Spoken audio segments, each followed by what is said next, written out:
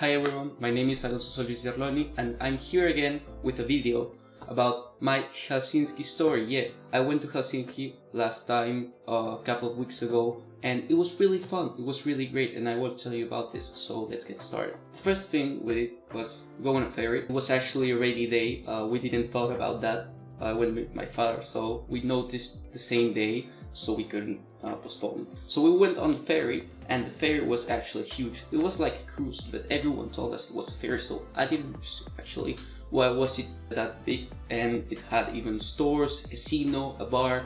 It was immense, but as we went early, everything was almost closed. We had like a cup of coffee, we took a look around the place. When we arrived to Helsinki, it was raining, so we actually got umbrellas, we were prepared. We went to the Helsinki Wheel first, because we said, yeah, it's the main attraction, it's really close to the station, so we went there. And it was kind of disappointing because it was raining, so we couldn't see many things from up there, and it wasn't actually the highest point in the whole trip. You're gonna see later where we were, and it was pretty high. Next to that, we actually went to the Helsinki market. It was really close to the wheel, and we ate some salmon. It was one of the best salmons I've ever ate, so it was really great salmon, really recommended. At that point, we were leaving Helsinki market and it started raining really hard, so actually for one second we thought it would stop raining, but we went into a coffee, into kind of a mini mall to wait. And after that, we went to the stone church, which was really beautiful. The architecture was great. We paid for the entrance, but it was worth it, because it was really great architecture, really great environment overall. After that, we went to Sibelius Park.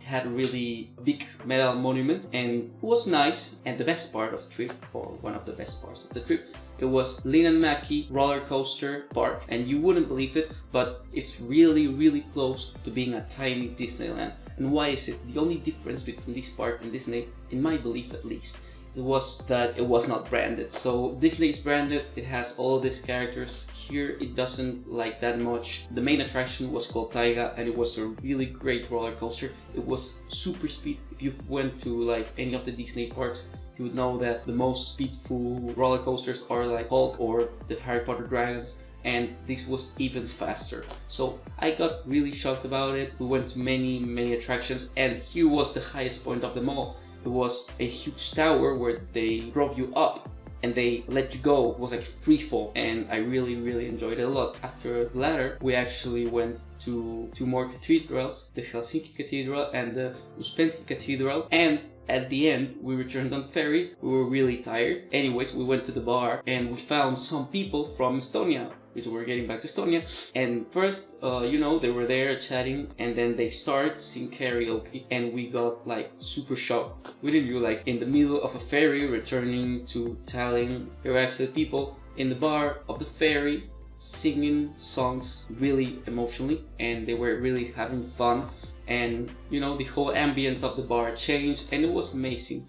And well, that's basically it. We were completely amazed by our whole trip, and it was a really nice experience. So I do recommend everyone to go there to visit if they can. So thank you for